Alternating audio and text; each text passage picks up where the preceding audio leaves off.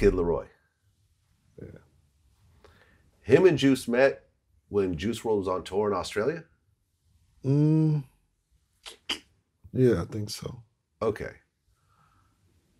So Laroi is from Waterloo, Sydney, Australia. Yeah. Uh, at 10 years old, he decided to pursue music.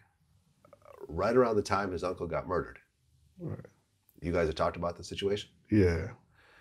I guess his dad wasn't really around, and his uncle was the one that was like pushing him to do music, and while he was out in the streets, telling him not to follow his footsteps. Yeah. And then when his uncle got murdered, that's when he was like, all right, now I'm going to start taking it seriously. Yeah. At 14, he had his first EP called 14 with a Dream. This was way before you met him. Yeah.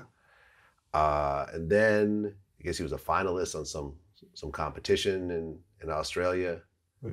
And by the time you met him, was he like a star in Australia or just sort of an underground kind of artist? I think it was underground. Like he had about 15 to 20, 15 maybe, 1,000 followers.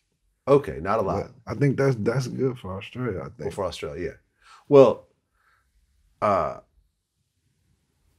was he opening up for Juice Wrld or on tour or what happened? I don't remember. I think. Were you there in Australia? Nah. No. Like I said, I didn't go. You don't go. I didn't go to the shows. Like okay. That. But allegedly they met in Australia. Well, this is what happened, man. Okay. I gotta tell you. I'm in the office with one of my homies, and they played me 5 seconds of this song of Kid Laroi. So it's the song called Blessings, and it's in the hook. He was like, I wake up and count my blessings.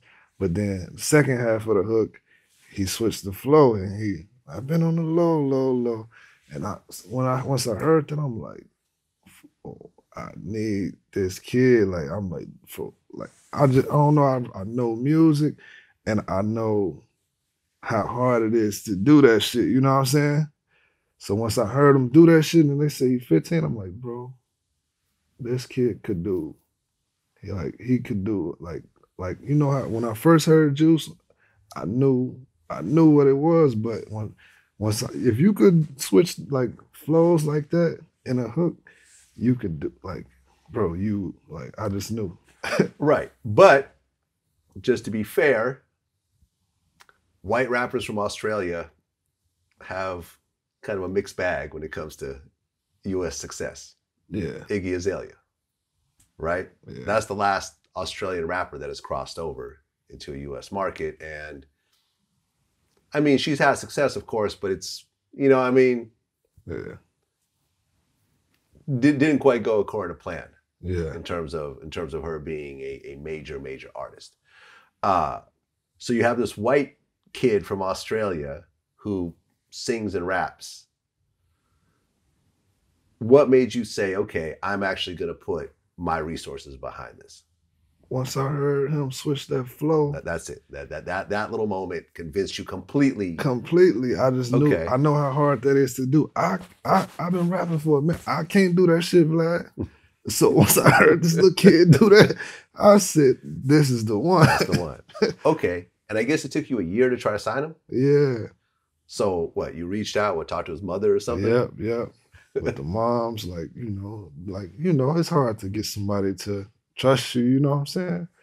Well, I told my people, whatever these people want, give it to, I'm giving it to them, you know what I'm saying? Whatever they want, I just knew what it was. So I had my homie calling them every other day, man, I'm like, bro, tell them this. If that's not enough, go up, tell them this. But then I found out he was already signed to a Sony deal. Huh, okay. He wasn't telling you this? They told me that eventually. Eventually. Okay. So what happened to get him out of that Sony deal? He couldn't get out. It's either he would have had to wait it out or sign with a Sony label. So I meet with my lawyer and telling him, man, look, I need this kid. Whatever you got to do, get me this kid. So he like, oh, if he's in a Sony deal, well, you could probably try to partner with Sony or da-da-da. So I'm like, Vlad, I told my lawyer, like, man, I need this kid, whatever I gotta do. So we at the Polo Lounge, and the president of Sony walked through the door. He like, oh, you can do it with him. Hey, Ron, check it out. So they like, Bibby has an artist that's in a development deal and da-da-da. Man, y'all should partner. But, nobody heard of the kid yet.